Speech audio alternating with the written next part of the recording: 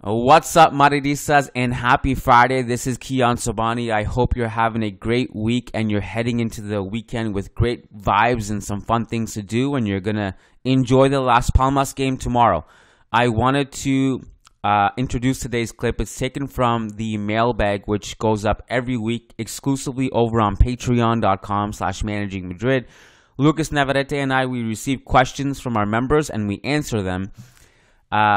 And today's clip is about a couple hypotheticals, just some fun, nothing too serious. The first question is, in an alternate universe where Jude Bellingham plays in the three-peat, what happens? And the second question is, would Jose Mourinho have had an epic press conference against Barcelona by now if he was coaching Real Madrid this season? Lucas and I discuss it. Again, a little bit silly, but, not everything has to be serious all the time. The full episode, we discuss whether or not it's wise to just stick with the current team instead of going after Mbappe and Haaland. What's more important, system or players? We also get into a couple more hypotheticals. An interesting question from our member, why is Lucas so negative? And what actually makes him happy about Real Madrid? And his answer is there. I thought it was interesting to hear him kind of address that. We also talk about Tchouaméni, center backs, and we also did a 2-hour live call on Wednesday. So if you ever wanted to speak with us directly and ask us questions and have conversations with us about anything you want, the best place to do that is our weekly live call. That is every single Wednesday. You get a Zoom link if you're a member and join us on the call, and we have a great time. It's basically a giant Real Madrid living room where everyone is just hanging out, talking, and we're all Madridista. It's a ton of fun. I highly, highly recommend you guys join the party over on patreon.com/Managing Madrid. If you're listening to this or watching this on YouTube and you don't have Patreon in your country, you can just simply hit join on the YouTube memberships tab. All right. Thanks, guys. Enjoy the clip, and let's get it. And we're going to start with a question from Nathan Hermes on Patreon.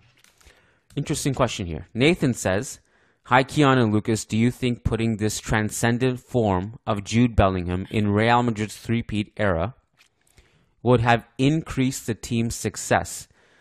As a coach, if you were coach, I guess, who would you replace him for? That was going to be my answer, actually. I was going to answer with another question, like, who are we taking out? Are we taking out Bale? I'm not entirely sure. To be honest, I don't think so. First of all, I don't see how you can actually increase the team's success during that three-peat. Yeah, obviously double, maybe even triple.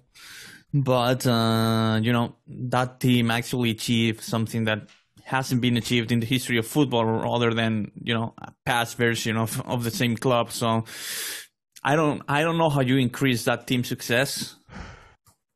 Again, obviously the obvious answer is by winning the double and all that, but it's not always easy to kind of accumulate talent and while you keep everyone happy and satisfied with the role. So yeah, in terms of depth purposes, it would have been nice to have this version of Jude Bellingham so that Bale, Cristiano, or Benzema or even Kroos and Modric could rest more often. But at the end of the day, that adds an intriguing, dynamic to a team which was working seamlessly and had a very unbelievable chemistry to achieve the things they achieved. So my answer, as crazy as this sounds to some maybe FIFA players or Football Manager players who believe that accumulating talent might be the only way to win in this sport, my answer is actually no. That maybe the team would not enjoy the success they did by winning a historic Champions League three-peat. Interesting. I think I have a hot take on this, but I want to ask you some questions first. Mm-hmm. So first of all, Bale is, in my opinion, the best right winger in Real Madrid history. And you can talk about how much you don't like him for whatever reason and blah, blah, blah. Dispute his legendary status because of what you thought of his... We've been through it. Yeah. I think from a talent perspective and what he achieved at the club, he's the best right winger in club history. Like he surpassed he surpassed Michel, he surpassed Figo. Not a particularly strong position in club's history, but yeah, sure. No, I mean you could have a more broad discussion in that if you made a Real Madrid all-time 11, you probably wouldn't play a symmetrical 4-3-3 with a right winger anyway. But that's a different conversation. So I'm not benching Bale. There are two potential players you could bench. I guess you're not going to say Benzema, right? I'm ready to hang up here and. Okay, so before I get to the Benzema point, I guess the most realistic thing is... You just need to click. One more click. No, we're not going to talk about Benzema yet. No, we're not talking about Benzema, period. Let me finish. There was the 16-17 season. Bale wasn't in the lineup that much. I mean, he was. That was the season with the whole second unit, right? Yeah. Okay. Yeah, that was, perfect team in terms of depth and all that, but obviously you couldn't afford to keep them all happy and satisfied with their roles. So yeah, they had to go a different way. But yeah. When all is said and done, let me ask you for a very hard prediction to make because we never know what's going to happen. But let's say when Jude Bellingham retires, who is the greater player, Isco or Bellingham? It has to be Bellingham, yeah. Isco was amazing for us, especially in that 16-17 season in the Diamond. What would happen if you replace Isco with Jude? Would you say Isco was an undisputed starter that season? I wouldn't.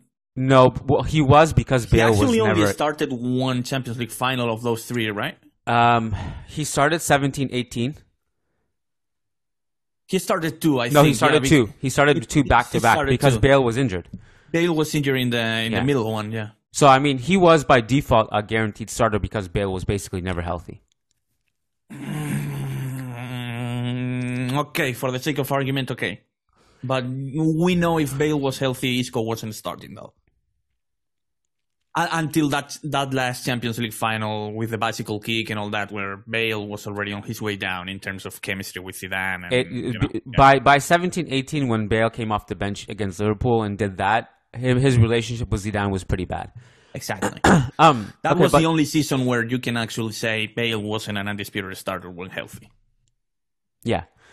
So I think it would be really, really hard to improve the success of the 16-17 season because of what we achieved and the dominance with which we achieved it. So, like, unless we're saying Bellingham would have helped us win the treble that year because we got knocked out in the Copa del Rey, then you're not improving the team unless you're coming in and saying, well, we would have won the Champions League easier. But the reality is we pretty much dominated Juve in the final. That was a dominant. It's hard to improve that team.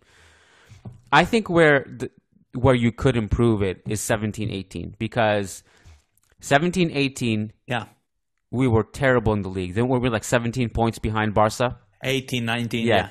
And by that time, Isco and the Diamond had been scouted by opponents. They knew that defensively it was a mess.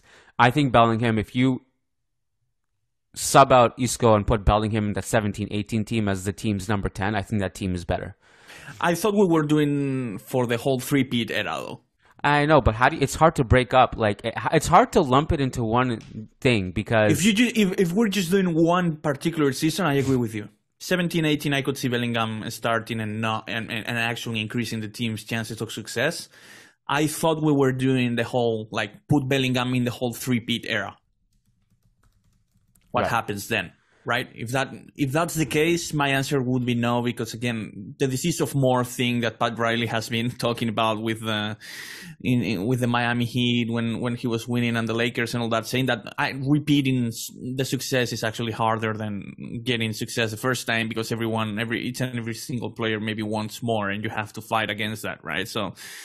And that's what actually happened after the first Champions League title of the three-peat. That the team found out that some players and that keeping that second unit together wasn't as easy. So again, if we're talking for the whole three-peat era, my answer is no. If we're talking like pick a team of those 3 years, could Bellingham start and increase the chances of success? I agree with you that 17-18 makes sense for him, yeah.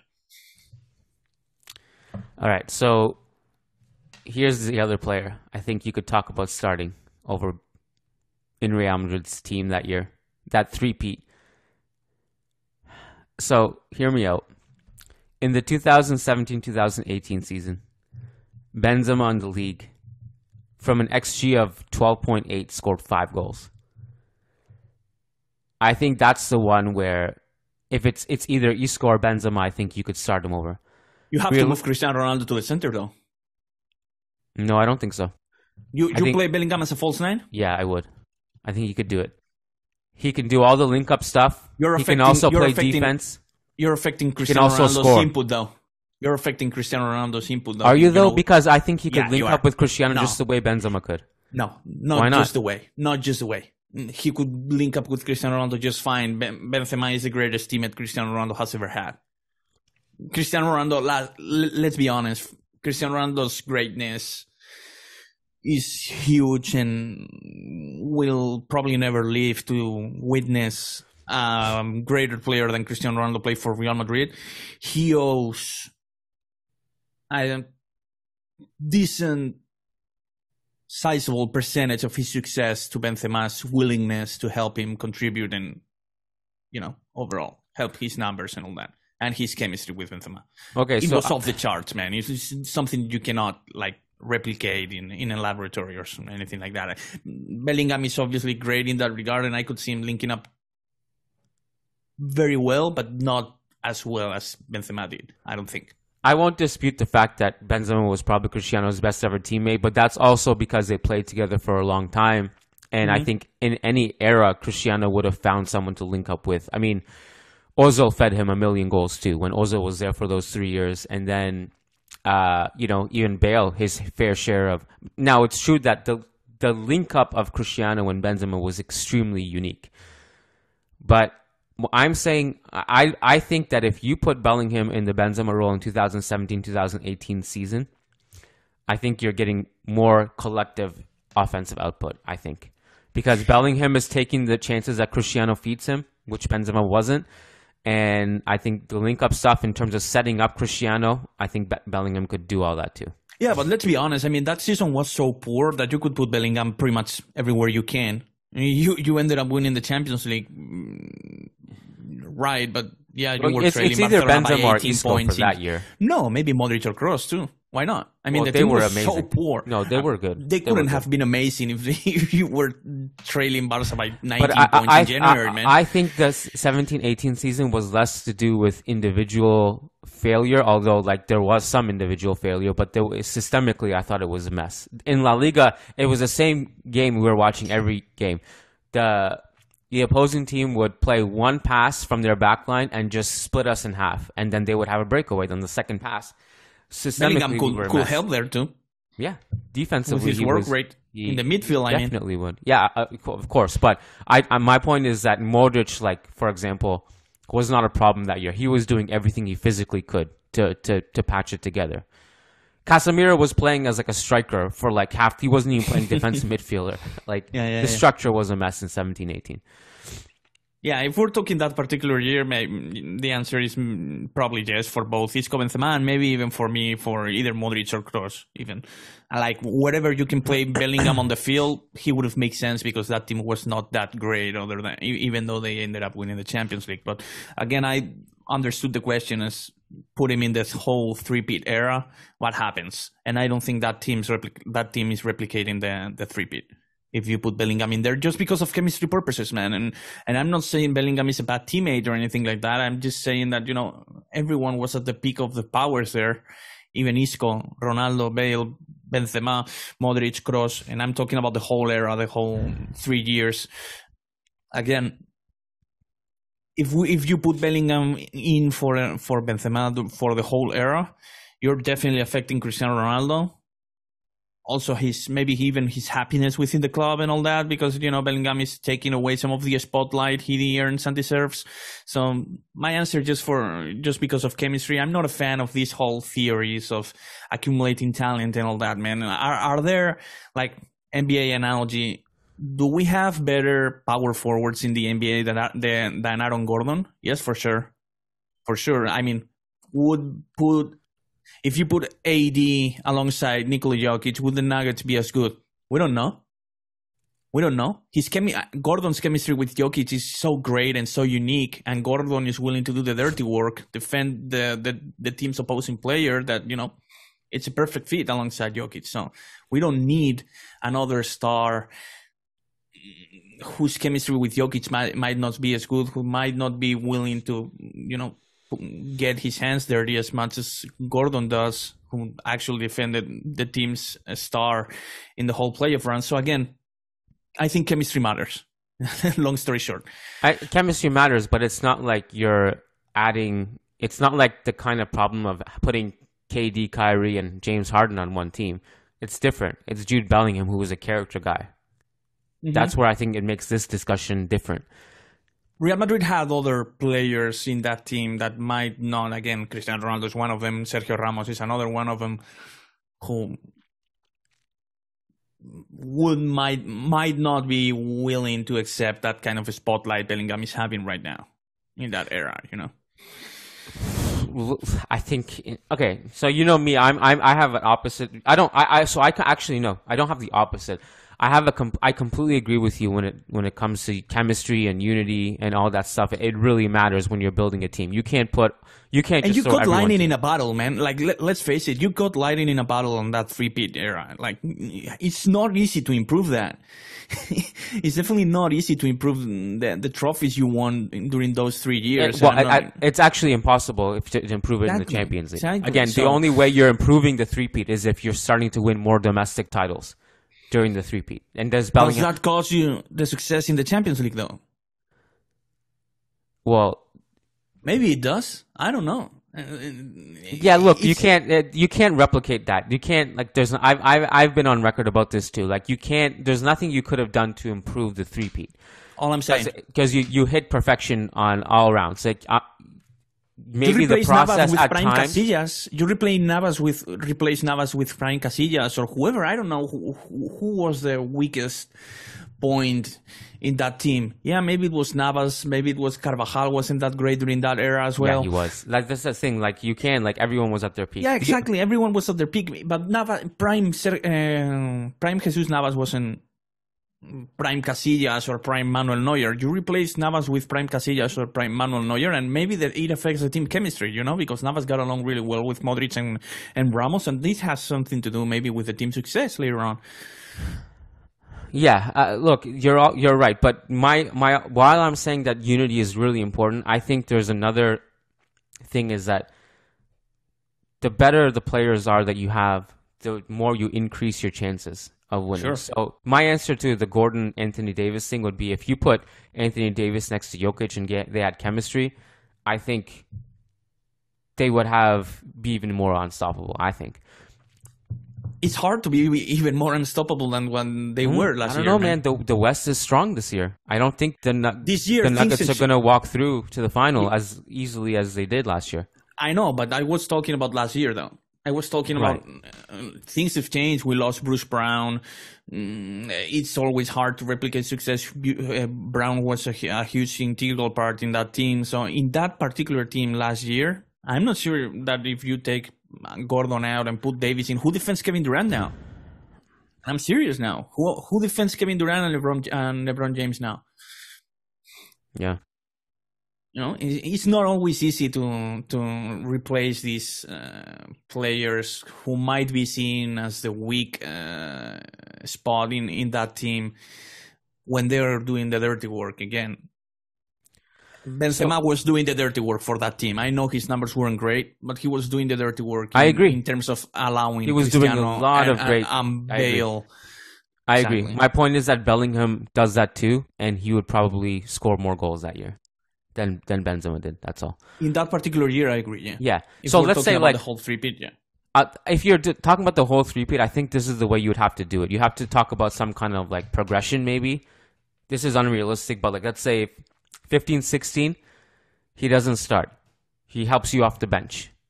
Maybe he takes the Kovacic role. The Kovacic role with the level of performance he's doing today, he would be 100% right to create some kind of controversy about that, man. Well, the first year, let's say that's his first year at Real Madrid. He doesn't have he hasn't gotten. Oh no. Then we're changing the question though, because we're talking about this year's version of Bellingham, like this outwardly version of Bellingham we're seeing right now. Well, if he comes in and if he's performing at that level off the bench, he probably just plays more and more, I guess. And who comes to the bench though, and has to accept being on the bench on their prime? I'd have to look at the squad, but Lucas Vazquez? No, he wasn't a starter though. He was starting a lot in 16-17. I mean, I don't think Bellingham starts in his first year at Real Madrid because we have too many good players. I'm saying that there's probably like a progression where he gradually works his way into the team, and by 17-18 he's starting over Isco or Benzema. Yeah, but again, to me, that then we're changing the whole, like, yeah, Bellingham, you're not putting this year's version of Bellingham into that team. You're putting a different version where Bellingham is actually having to work his way up the team and kind of get used to the team. This is not the Bellingham we've seen. We've seen a Bellingham capable of being a top 3 player in the world. He would not be willing to accept a Kovacic role, being a top 3 midfielder in the world, man. But just as a reminder, when Bellingham was at Dortmund, we didn't know he was this good as he is now. Right. So, like, let's say, like, if that 15-16, that Real Madrid team also didn't know how good he was. So they're not coming in with this expectation that this guy is going to lead the league in goals, after Cristiano maybe, and he's this good, and he can play as an advanced player.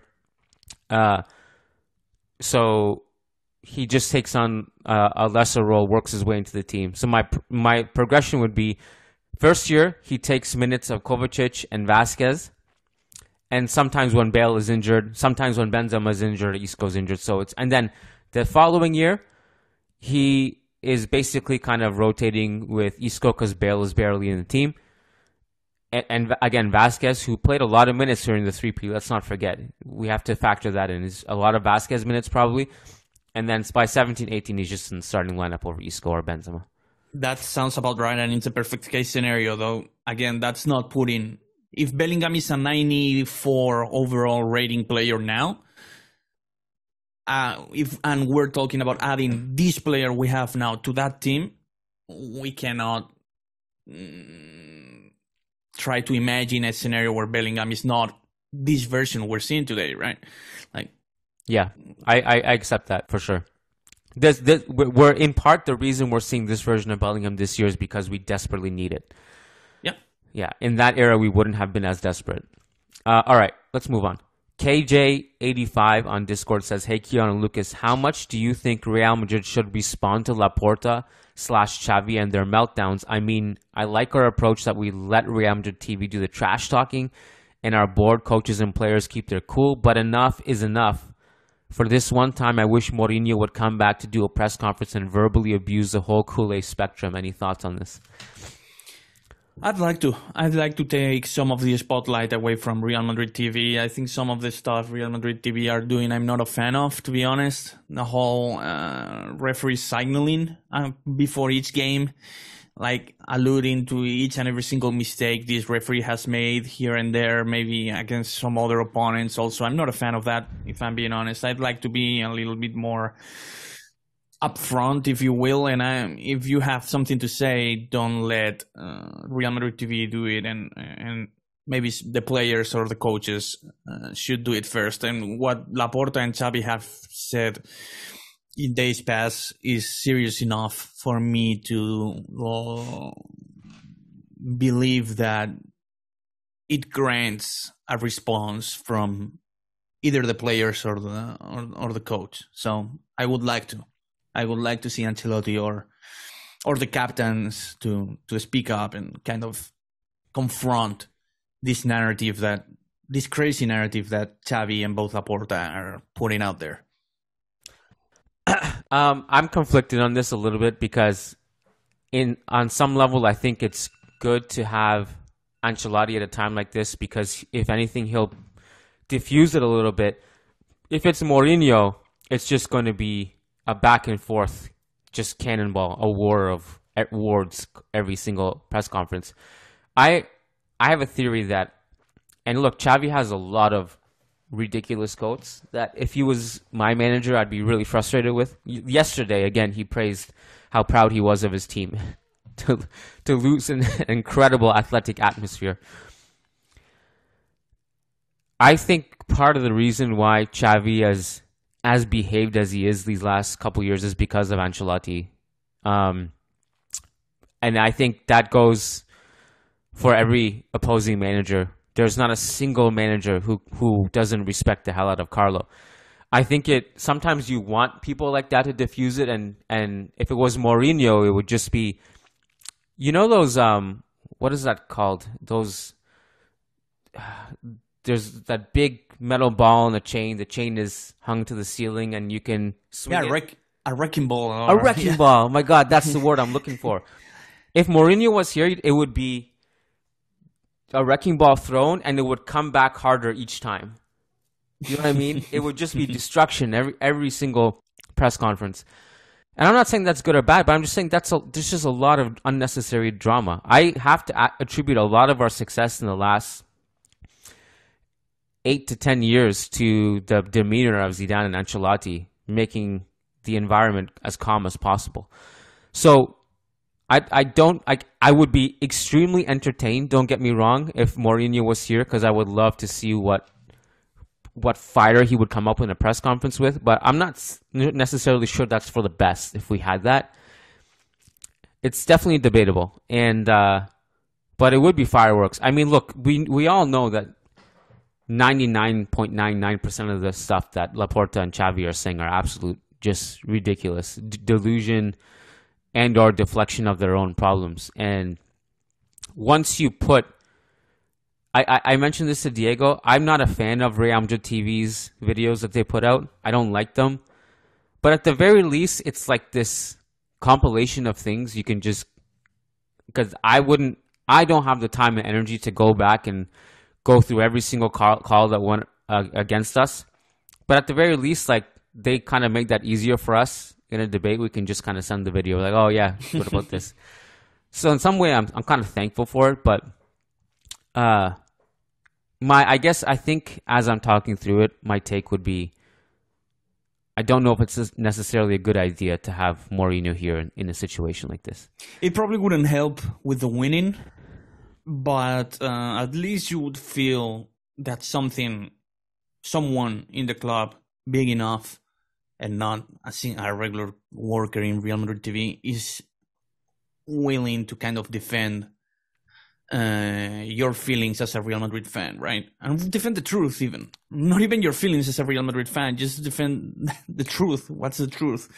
Because right now only Barcelona or only Xavi and Laporta are speaking, and let's face it, even though Real Madrid TV videos have been getting more and more clicks and eyeballs, it's not the same as having Laporta and Xavi speaking in front of the media, right? So maybe it wouldn't help with the winning, but at least the common and regular folks supporting Real Madrid would probably feel like someone has their back, right? When other culés at their job is kind of replicating this narrative from Xavi and Laporta. So yeah, maybe. Look, I still think that you just focus on football. You respond on the pitch by just keep winning.